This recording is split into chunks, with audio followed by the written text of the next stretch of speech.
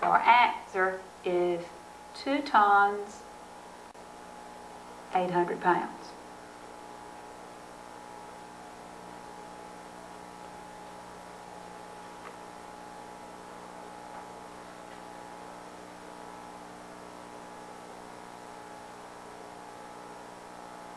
So let's do another one.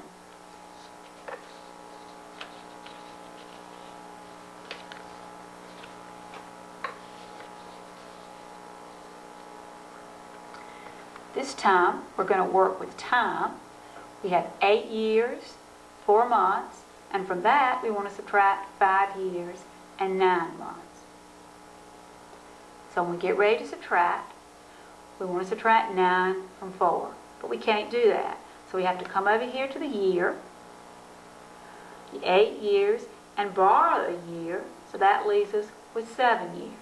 Now, didn't leave myself much room up here, but when I borrow that 1 year, that 1 year that I borrow is made up of months, and I have to know how many months I'm getting. 1 year is equal to 12 months, and I already had 4 months, so I'm going to put the 4 and the 12 together, and after you get comfortable with this, you might just mark your 4 out and go ahead and put how many months you have. But I'm going to come over here to the side and put my 12 and my 4 together and write 16 months.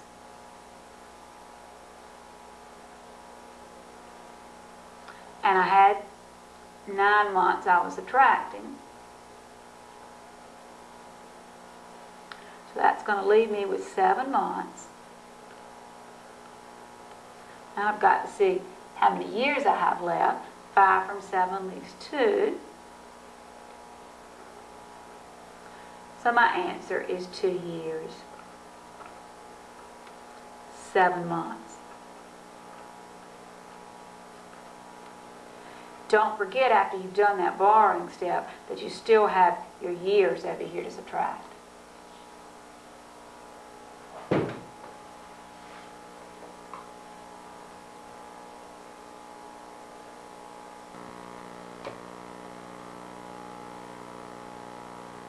Now let's do another one. The tallest child in the first grade class was 5 feet tall. The shortest child was 3 feet 2 inches. Find the difference in their heights. Well, the word difference tells us to subtract, so we want to put down our tallest child's height first. So we write our 5 feet down, and we want to subtract the 3 feet and the 2 inches. Now, in order for us to subtract, we've got to have something to subtract that 2 from. And there's nothing up there to subtract the 2 from. So we're going to have to borrow. So we come over to our feet, and we borrow a foot, and that leaves us with 4 feet. And we can't just write the 1 foot down because we have inches over here. So we've got to write that foot in terms of inches.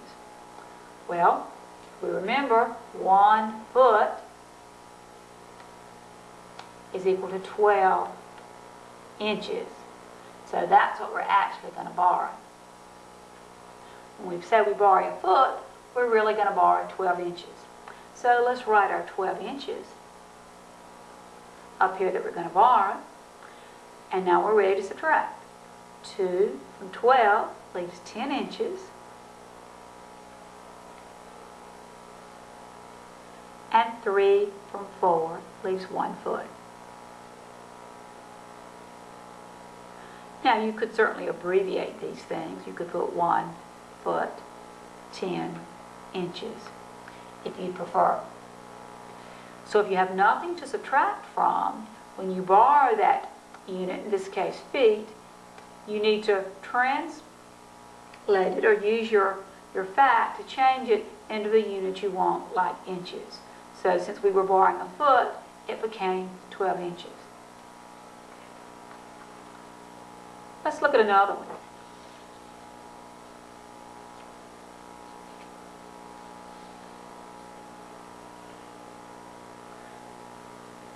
Let's take 4 quarts and 1 pint and from that subtract 3/4.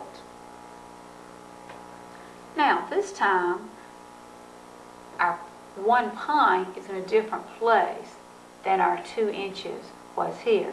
The 1 pint is on top. So when we get ready to think about subtracting, what we're actually saying is we don't have any pints down here, but can we take 0 from 1? And we can. When we take 0 from 1, we're going to be left with 1 pint. And if it makes you feel better, you can write the 0 in here. 0 pint from 1 pint leaves 1 pint. 3 quarts from 4 quarts leaves us with a quart. So we didn't have to do any borrowing in that problem because the 1 pint was on top.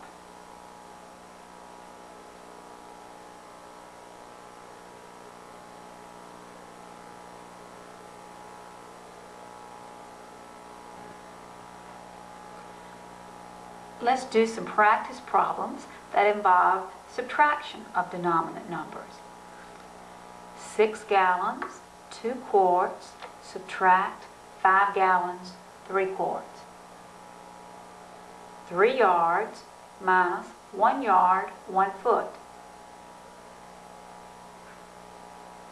And the third one, how much larger is a piece of meat that is 2 pounds 4 ounces than one that is 1 pound 12 ounces?